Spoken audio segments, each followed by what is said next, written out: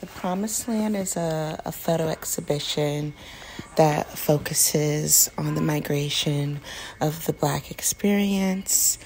I've invited 11 artists from Chicago, but also from cities who participated or were involved in the Great Migration to kind of revision their own migration story.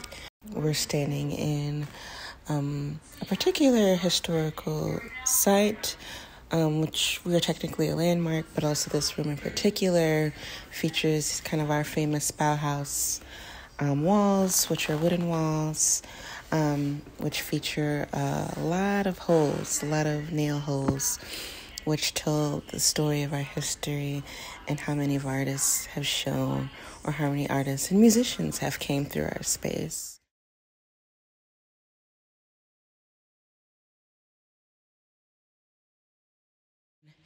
And it wasn't like an exact moment. It wasn't like I went to school for this.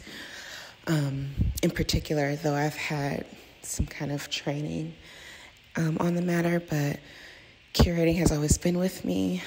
But I think that becomes of my joy of objects and collecting. It's something I was well versed on doing, and so I took it upon myself to kind of step up into that role and kind of become an important force within the center. This is a piece by Shabazz Jamal. He is a St. Louis, Missouri native. His work is dealing also with the family archive and able to kind of interrogate political and social economic effects on Black life. Through movement, he scans in his family archive and manipulates the scanning process. And I like to think that the gaze isn't quite set on the subject, but in the ways that kind of encourage you to think outside the subject. He's a Chicago artist, known for his very intense black and white photography. He does a lot of portraiture. This is a photo image that he took of his mother, which becomes timeless. And it's interesting because it is set in our neighborhood of Bronzeville, which also adds another locational layer.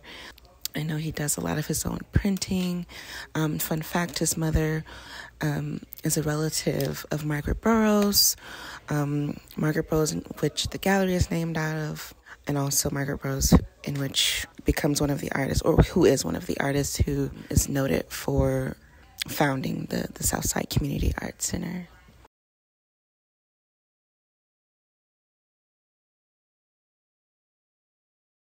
There's Lawrence Agee here with more of his colorful portraiture.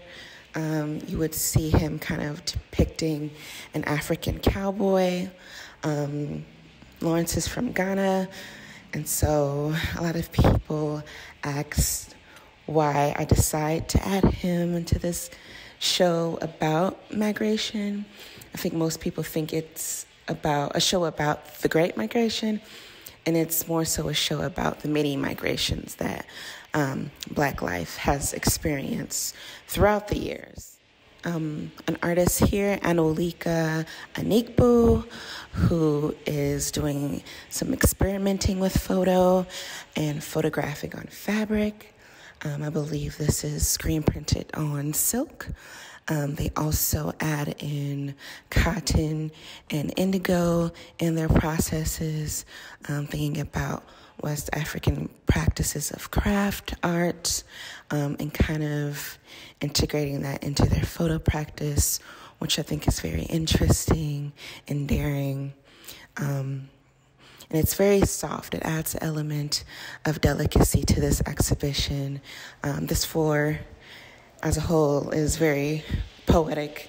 A lot of the work becomes very emotional and very moody in a way.